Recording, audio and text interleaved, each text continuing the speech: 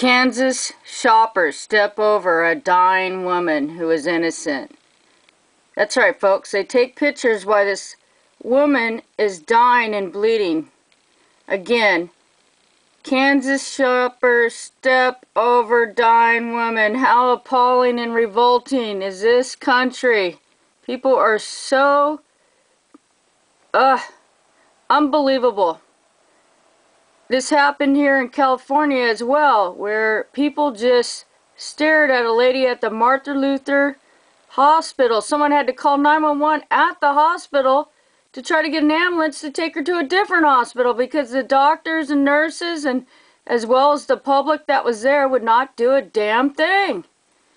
This is so outrageous. It's unbelievable of the human capacity to be so brutal and cruel.